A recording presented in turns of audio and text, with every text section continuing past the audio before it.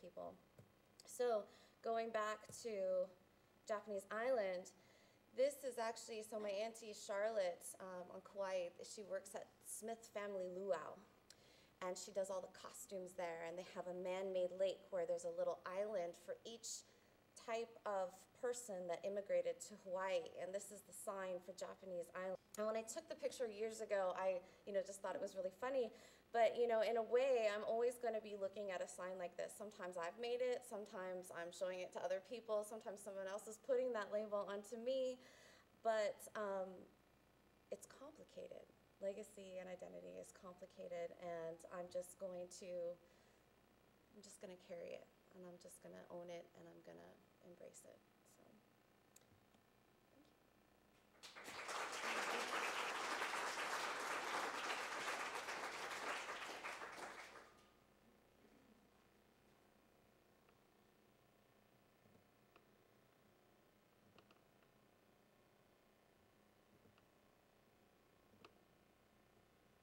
All right, Dmae took us to the 70s, and I'm going to take us to the 1980s.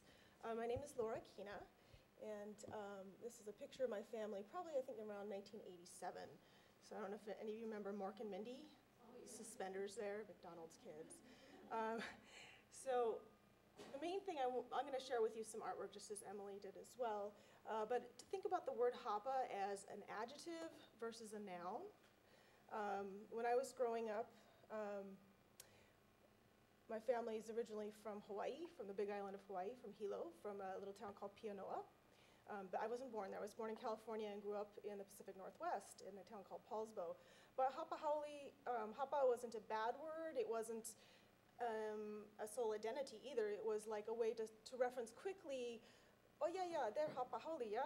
Or yeah, she's Hapa, no? But it wasn't, I wouldn't say I am Hapa. I would say I'm half Okinawan, I'm Spanish, Basque, French, English, Irish, Dutch, and I would own all of that.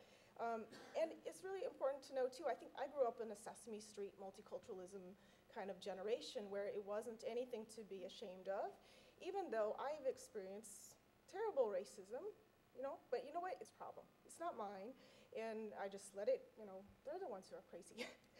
But I think I was able to have that reaction, although not at first always when those things happen, they're very hurtful, because my dad came from a culture where it wasn't that big of a deal to be mixed race. So my family came to Hawaii from Okinawa. There's a lot of parallels between Emily and my own biography, around the early 1900s to work as sugarcane plantation workers in Hilo, Hawaii.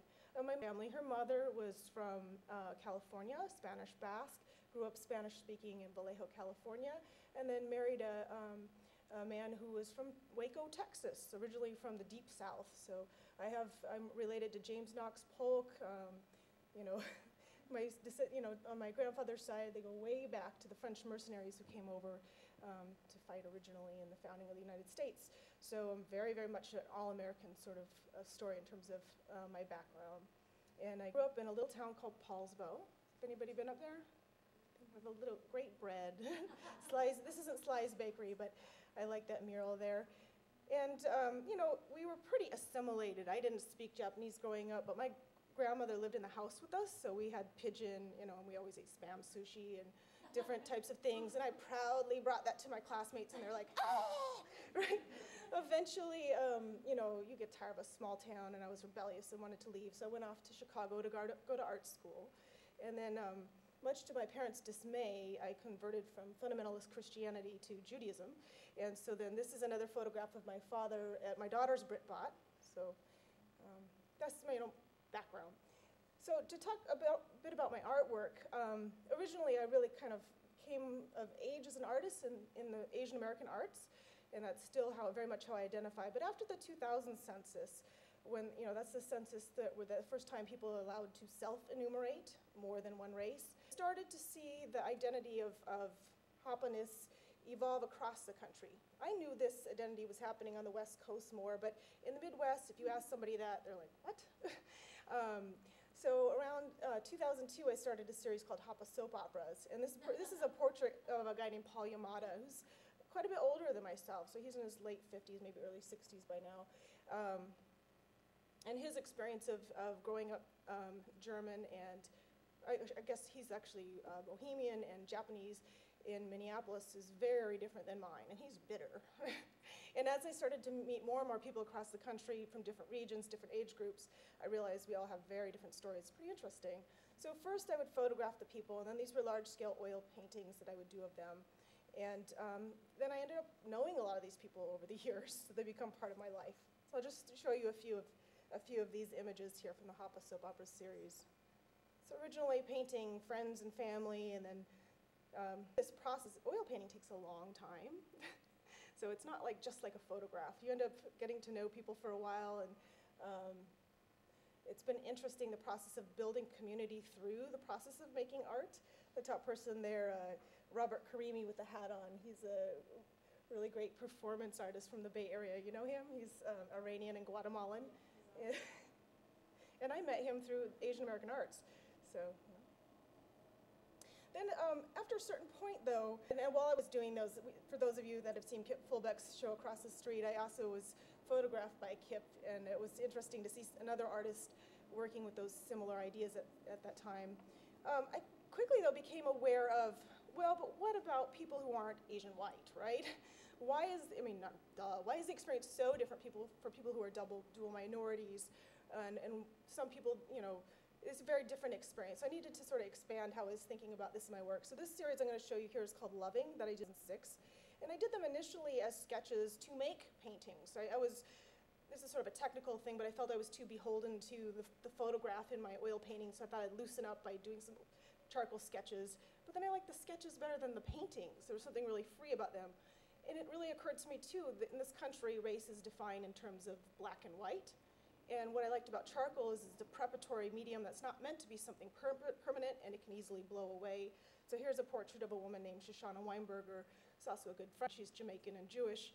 And you see her owning the zebra print, right? So a term that she grew up with, derogatory, being called a zebra head. She's like, I'm going to wear zebra print all the time. And she's very proud of that. But she's got her eyes closed, and she's looking inside, not like letting us look at her.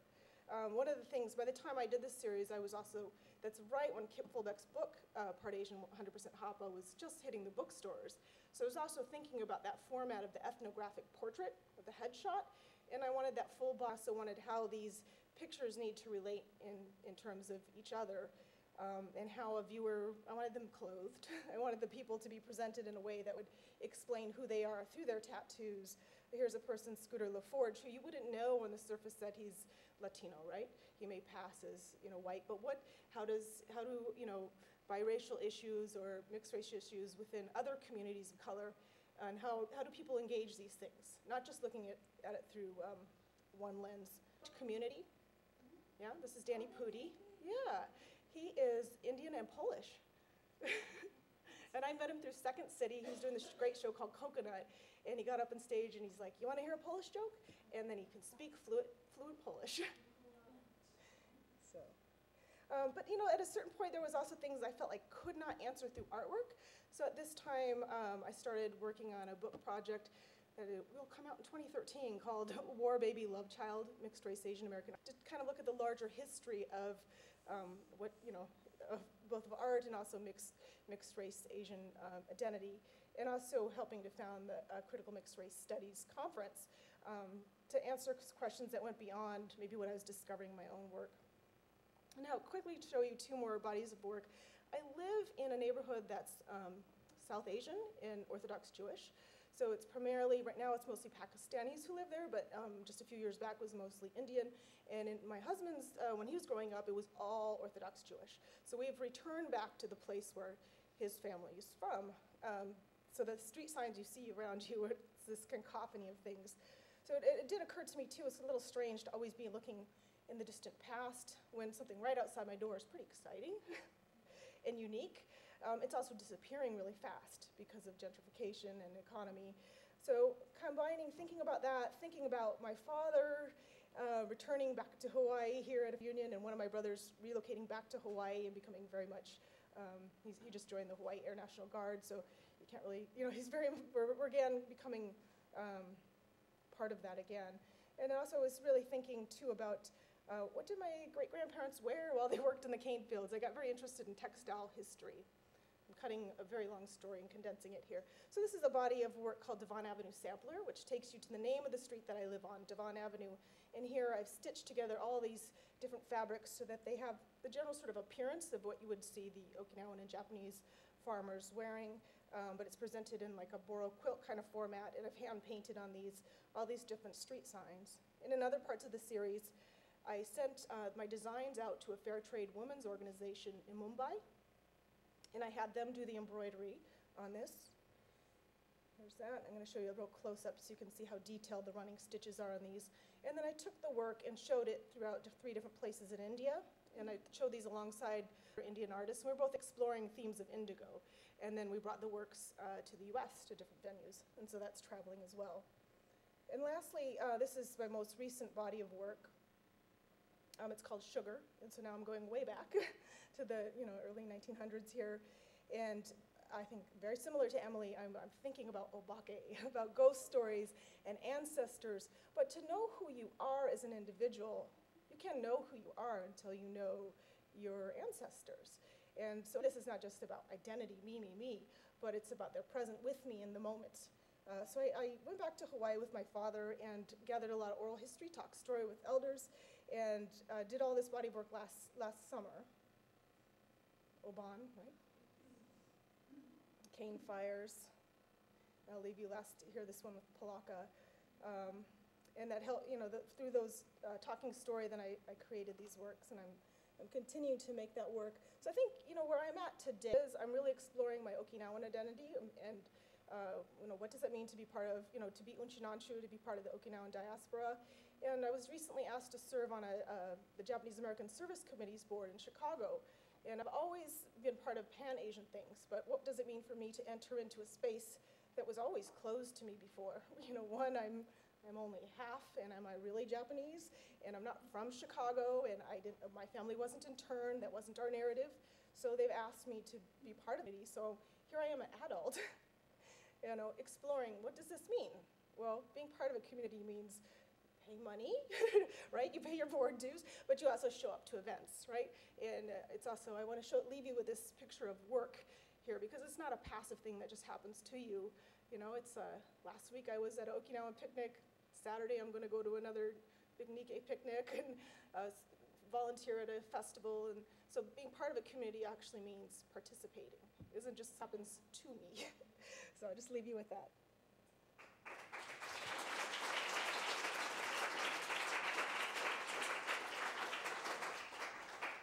So why don't we have you take your places, and we'll do a little bit of yakking.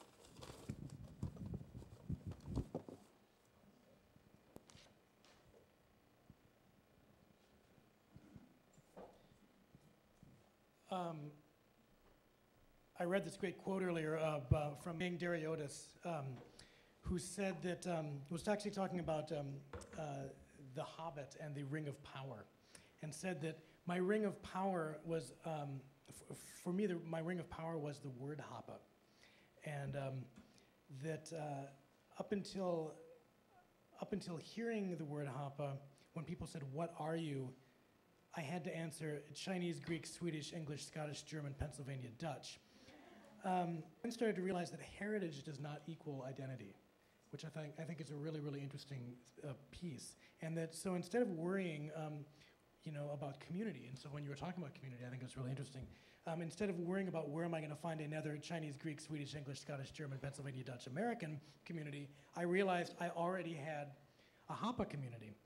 But in some of the emails going back and forth on this, Dmae brought up that the word Hapa is for her, you don't necessarily identify with it, and I'm wondering if you can really talk about the word.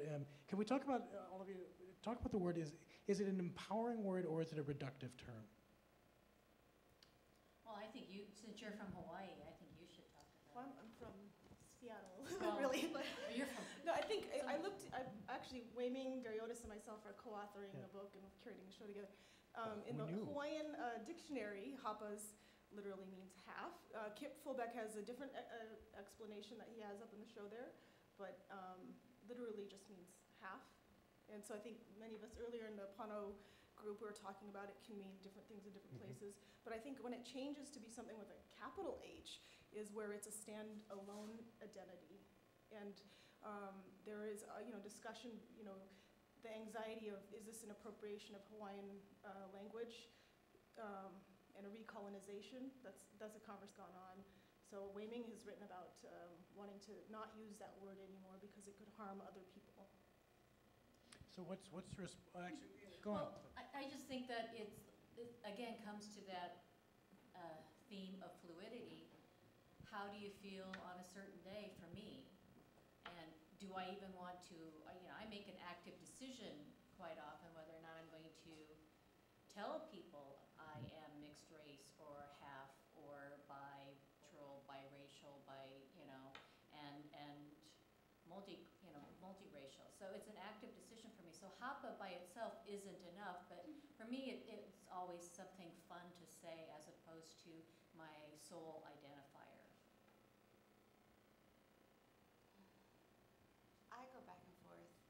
I used to have, when I lived in Seattle, there used to be a group of us, we called ourselves the Secret Hapa Society, and we would just get together and go drinking, but we would also have good conversations while we were doing that.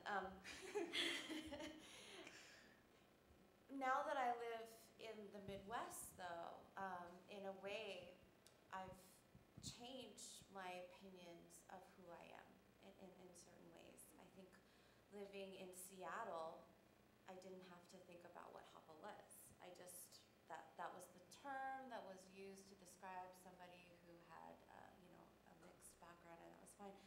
Nobody even means in Cincinnati. So really trying to figure out how to describe yourself. The Hapa question, I think, is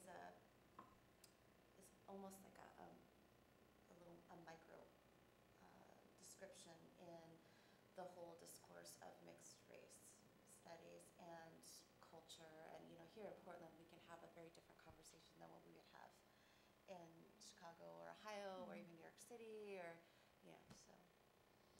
So, what are your thoughts on Kip Fulbeck's exhibition? I mean, I think we're all among friends, so we can talk about the way that. But we're being recorded. Oh, are we? No. Yeah, we No, I are. think we are. We still live in a transparent society. What are our thoughts about? Yeah, I mean, and really, because you said that it differs from how Kip defines Hapa, and you actually made the distinction between the noun and the adjective, or the Yeah. noun and the infinitive. Yeah. Well, I got to pretend was a subject in his series as well on page 50. So I talked about this earlier, but Write that down. I had longer hair. It was a long time ago. But I do want to tell one funny story about that. I remember being really cranky that day and taking off from work and just wanting to go do something like for me that day, and normally don't get like that. So I go to Kip's lecture, and it was at the School of the Art Institute of Chicago, and a student at the time, their undergrad, had organized bringing him in, and he pulled me aside and he's like, if you really want to get in Kip's book, write something like really, so I'm like, okay, I'll just think of something and I'll write something. And so, there's a long line of people waiting to get their photograph taken, and you go in this room and there's the lighting equipment, you sit down, he asks you to take off your shirt, you put a towel, and then boom, picture's taken. At the moment he's like taking the picture, I realized, why am I so crabby? I realized I was pregnant. So his work for me has like this one personal meaning, because that very moment that picture was taken, I realized I'm pregnant.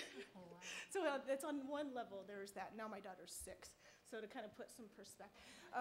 But it was, I think some people mentioned this earlier, it was very empowering and exciting to see something that I really thought was just, I knew a lot of other mixed Asians within Asian American Arts Circle. It seemed like more and more the people who were part of the world of Asian American anything were also multiracial.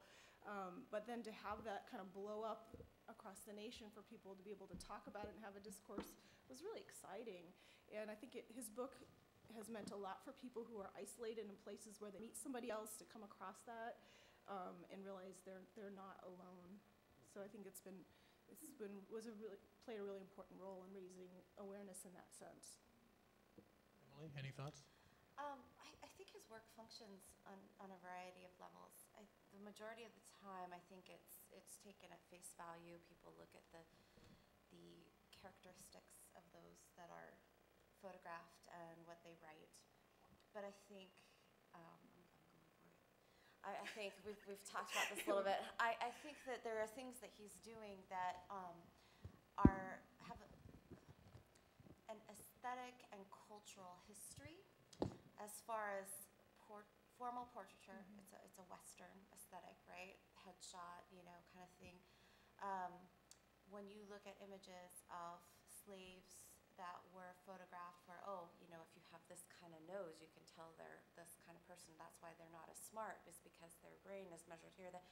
It's done in the exact same manner. The labels, like underneath with the text, is very anthropological.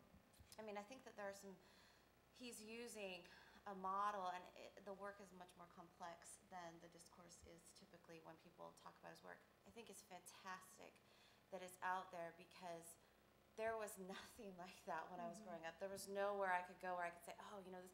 I think it's very inspirational, but I appreciate the deeper, if you want to go in and really critically analyze it and see, that was taken. This was started in the early 2000s, and where has race and mixed race discourse gone since then?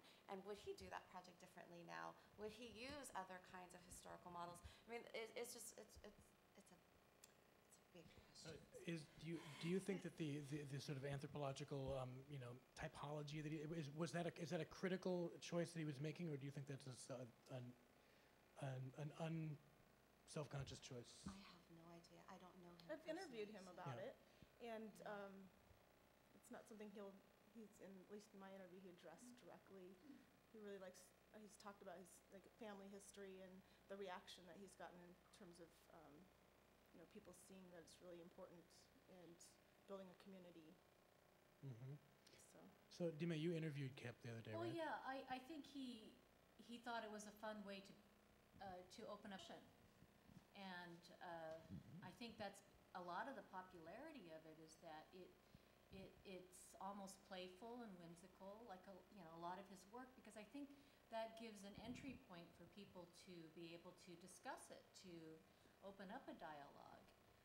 Often, I know as either a playwright or a radio producer or a writer, if you say I'm doing 8 hours on Asian American history, which I did, called Crossing East, people automatically would say, oh no, you're going to tell all these horrible stories about how white people, oppressed, all Asians throughout America's history. And, well, yeah, that's it too, but they're also personal stories, and there's a certain stigma anytime you do anything that is racially based, or multiculturally based, that people put up a wall to. And I think what the Hapa exhibit does is that it opens it up so that people can, if they want to explore it on a deeper level, open it up for discussion. My concern, though, is that it doesn't, and before I saw the exhibit and also talked with Kip, I saw the news features done on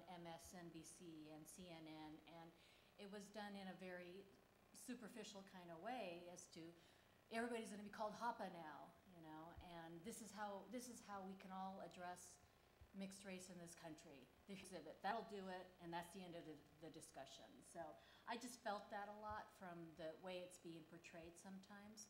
And we have to keep in mind it was 2007, right? Or 2006, actually, wasn't it, that he did this project? So, things change. They keep changing, and the dialogue has to keep changing. So I love the exhibit. What I love most is, I didn't realize it was anthropological, but I love the comments, that everybody wrote handwritten. That's what I really loved the most. I loved what they said, and it was also interesting when I talked to Kip that, I said, well, it seemed like the women went deeper in their comments, right? And he said, well, men don't like to talk about anything, right? So it was hard to get them to write anything that, that was too personal. So, and that's across the board, I think, in America anyway. So I don't think it's just, Hapa men who don't want to talk about it. But I would like it to be on a deeper level. And so if we wanted to discuss it, that'd be great. What people got out of it. But again, it's only one. Here's these great projects that we can all explore. I think there needs to be more and more, not just one. I think that's what's so important. And as we were talking earlier today in the gallery, how different people, Hapa is not a homogeneous term, right?